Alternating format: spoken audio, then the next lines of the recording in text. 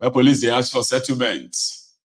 Police is smelling that these guys, like they are enjoying in that place, so they are smoking, they are drinking. So police now came through the window. Hey, boys, you not gonna settle us? You not settle us, we will arrest you.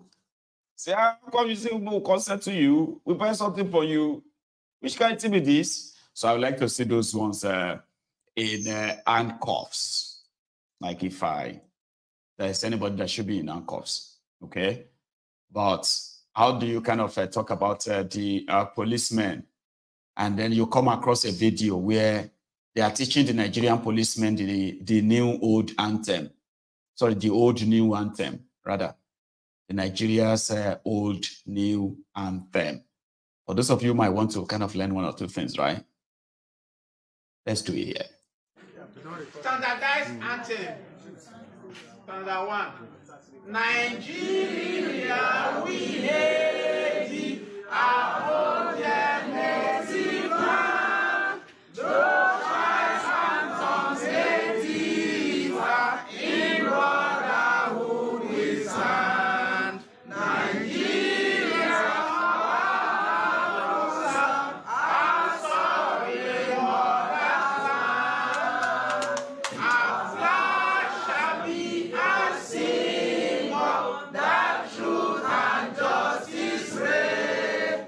In peace of our honor, and this we count as gain. To hand over our children, a banner with a stain.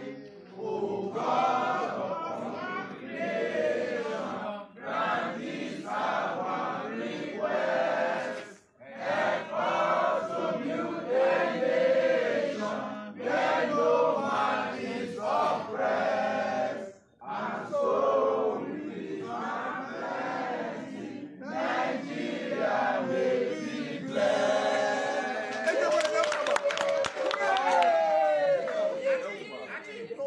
I believe everybody can sing this now. If I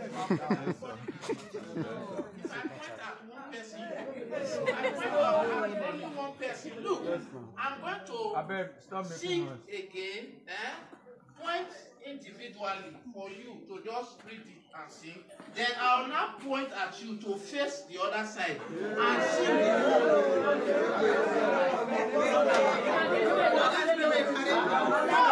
That is why I'm saying that you should learn it now. When you learn it, okay, when you learn it, when you are asked to turn and sing whatever you, let me see what you can even sing inside. So again, Nigeria, we hate thee, our old native land. Your tribes and tongues hate thee, in brotherhood we stand. Nigeria, our sovereign motherland. Our flag shall be a symbol that truth and justice reign. In peace of our honor, and this we count as gain. So hand unto our children a banner with our name. O God of our creation, grant this our request. Help us to build a nation where no man is oppressed, and so with peace and plenty, Nigeria may be blessed. Good. I hope all of you understand now. Yes, sir. But take note that if you are singing the national anthem as a policeman, you must salute like this. This we are doing is just because we are learning. The normal thing is that you salute and you sing. You understand now? Okay. If that is to be done, we are going to take that position of salute and we sing the national anthem. Let me stand this side so that all of you will be looking at it. We salute and we sing the national anthem. Okay, so the standardized national anthem. 1, 2, go. Nigeria, we hail thee, our own dear native land. Though tribes and tongues may differ, in brotherhood we stand. Nigeria, our ground to serve as sovereign motherland. Our flag shall be a symbol that truth and justice reign.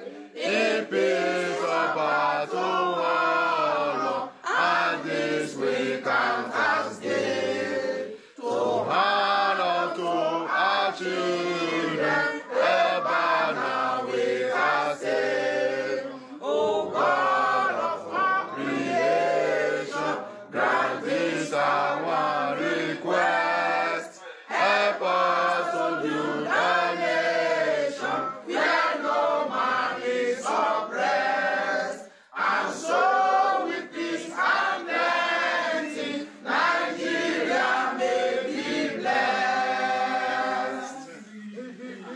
Okay? So I think if I tell you people, somebody should turn now and you can sing this. Ó ti dójú ẹ̀ sẹ́yìn. Ó ti dójú ẹ̀ sẹ́yìn. Did you learn anything from that? Because I have to put that information on the screen so that some of you will not be seated there and be like, why are you making us watch a skit? It's not a skit, oh. Those are the Nigerian police men learning the Nigeria's old, new anthem. Okay, that's that. Meanwhile, have you ever seen a Fulani? I told you that if you go on TikTok, there are Fulani jihadists on TikTok. But you know something? I found one that, just like, Nigerians, they will say there are God-fearing criminals in Nigeria too. Just same way about their criminal politicians. Some will tell you that all politicians are the same. But me, the ones maybe are the support, I know say they are criminals and all of that, but they are God-fearing. My own criminal is a God-fearing criminal. Oh, my own criminal is a philanthropist. Oh, my own criminal is, I don't know. So they love their criminals differently though, right? But there are others too who are like trying to say, oh, we are not all criminals. I am a Fulani, but that challenge. I am a Yoruba, but kind of. Anyway, I will introduce you to this one who has something to say. He is offering solution to the farmers' others clashes. I don't know if you need it. Let it be on record. Hello, ladies and gentlemen. I go by the name Ibrahim Upanyo Fulbe Exam. I am a Fulani by tribe. Apart from following cows, I have no other business. And I know there's many farmers, apart from farming, they don't have any other business. But I know sometimes my cows used to enter their farm and spoil their farm. I know it is very painful as a farmer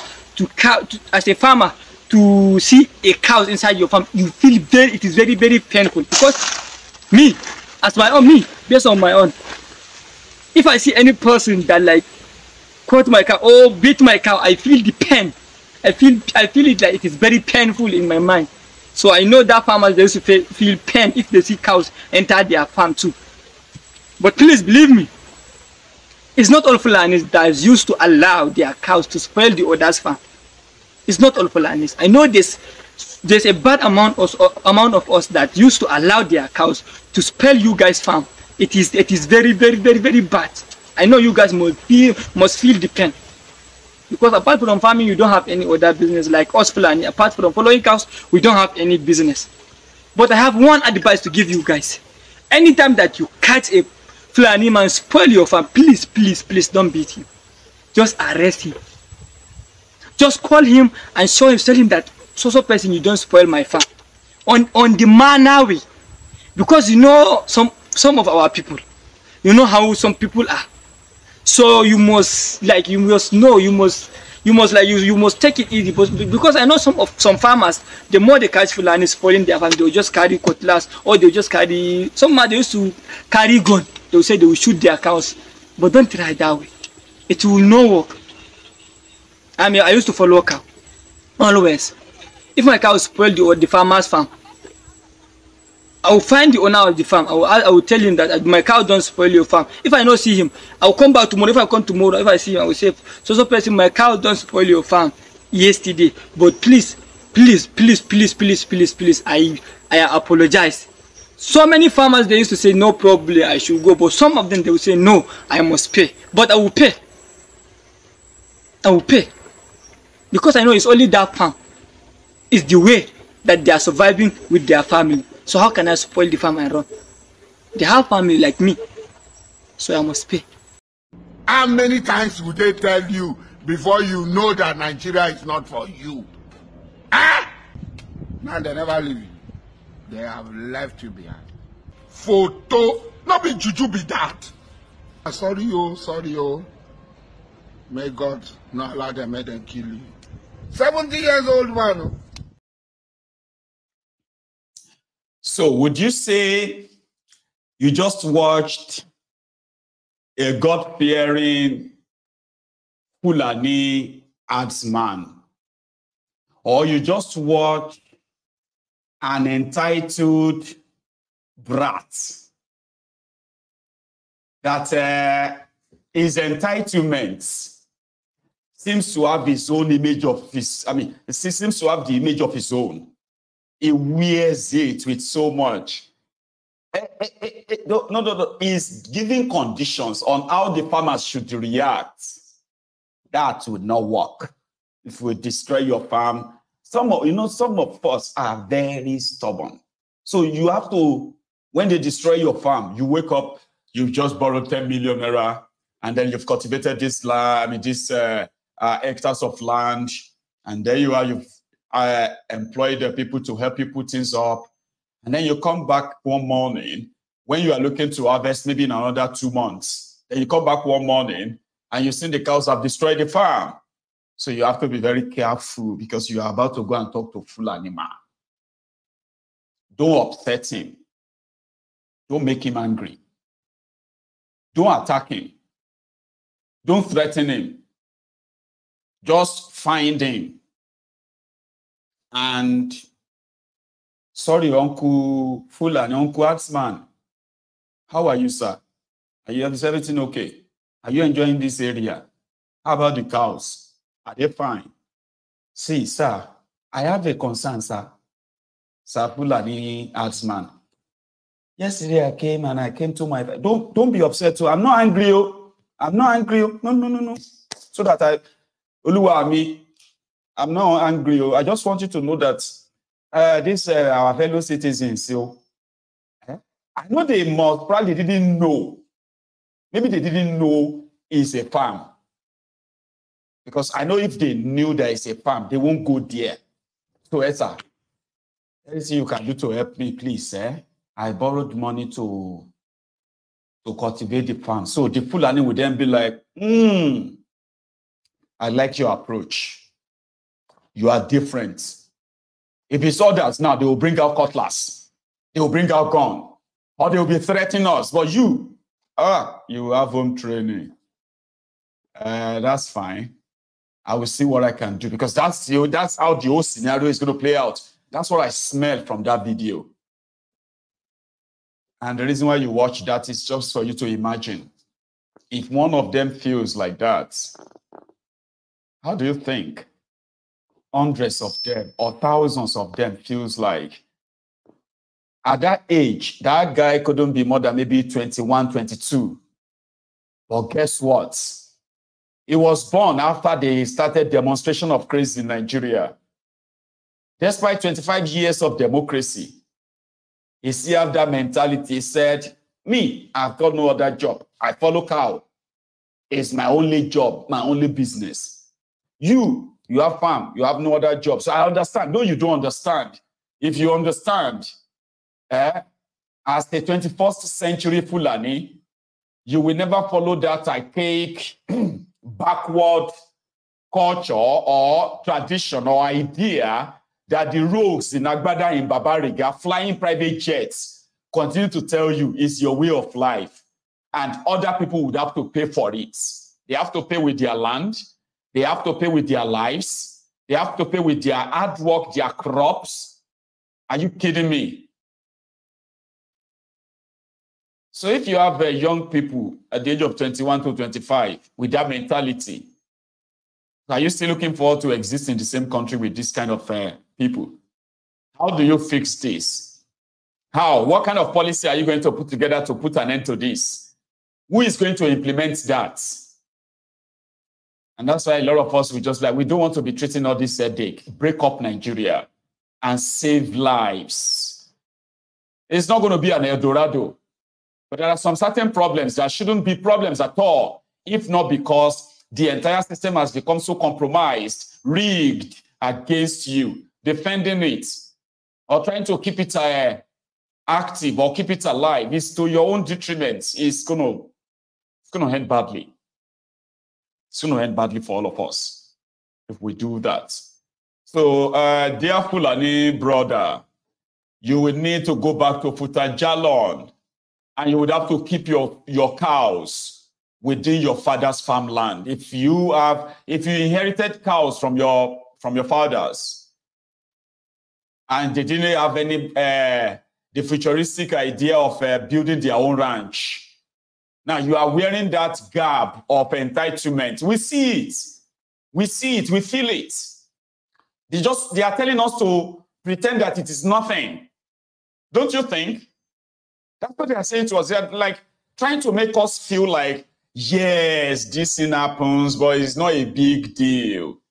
Listen, we can all coexist. No, we can't. Some group of people are going to be hurting.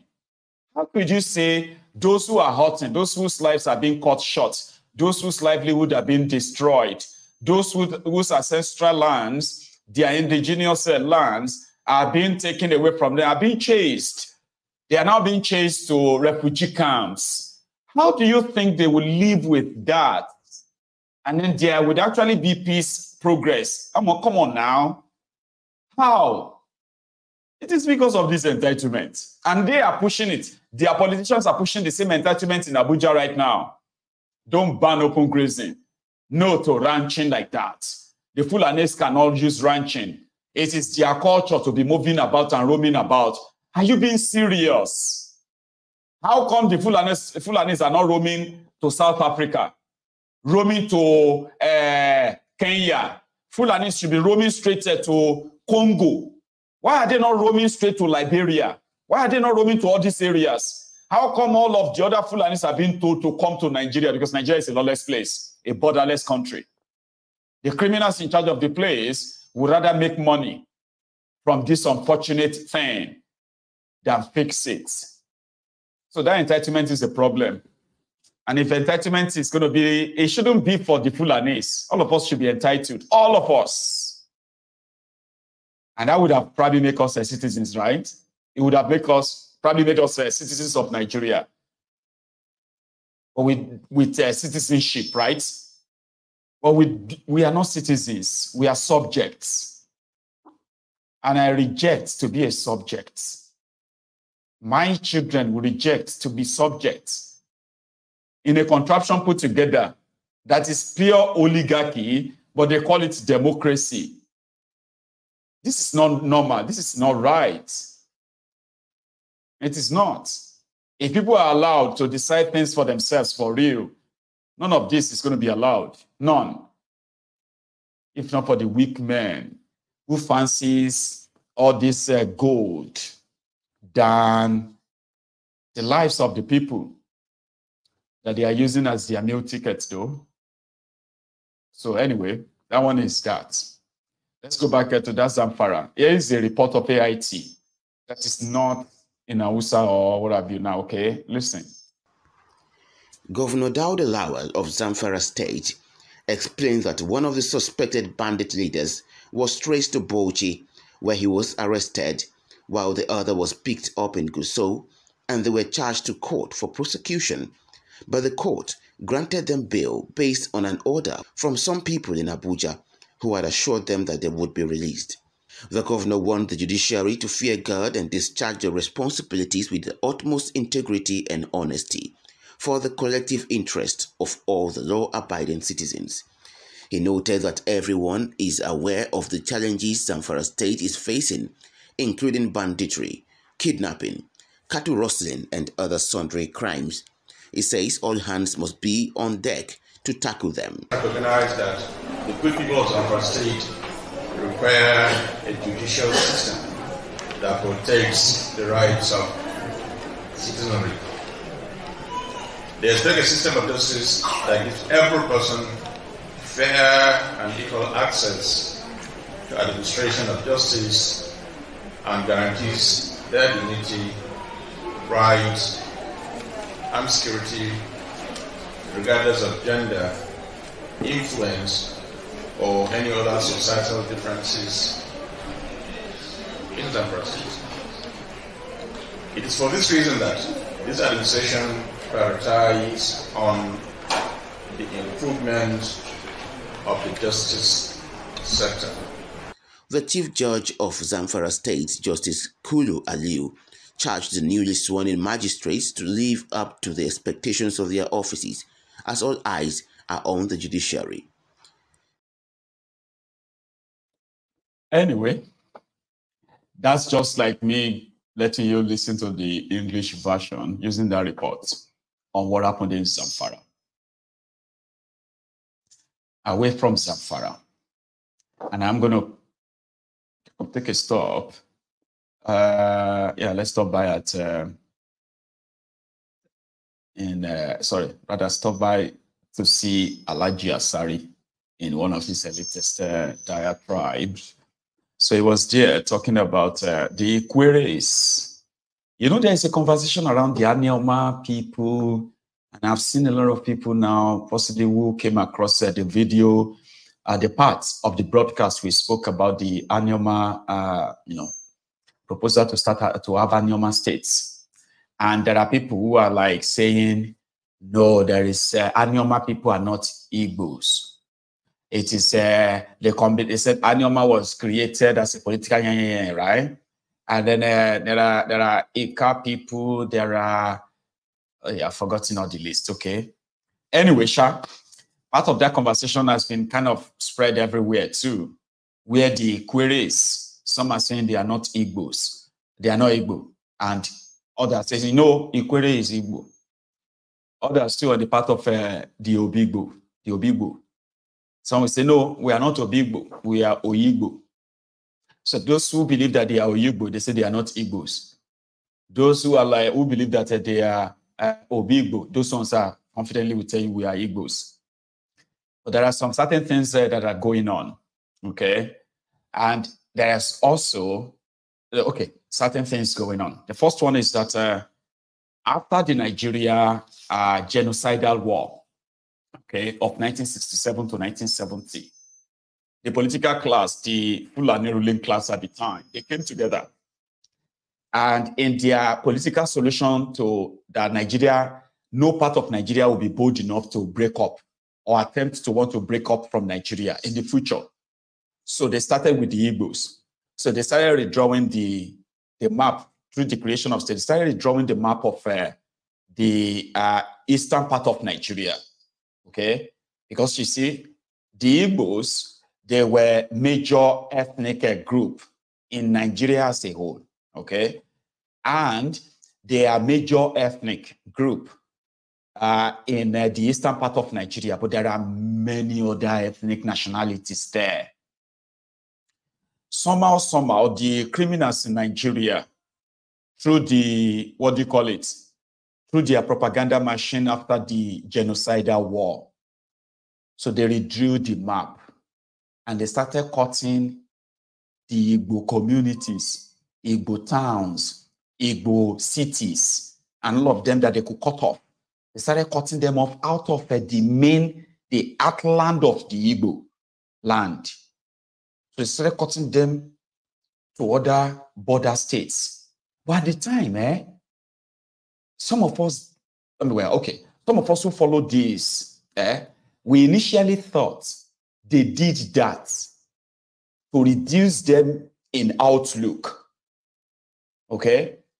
And then for the horror of the Civil War, there are so many other, including this Anyoma, Asaba, a few places where the Igbos were indigenous too, because of that Civil War and the horror of it. Many of them had to deny their connection to the Igbo. They had to deny their Igbo link totally. Even though they couldn't drop the language, they tried to dilute it, not to sound Igbo, not to share you get. Until the 80s, 90s, when some of them are now kind of bold enough to start naming their children or start giving their children Igbo name. But they were denying that because it was so horrible, right? The war.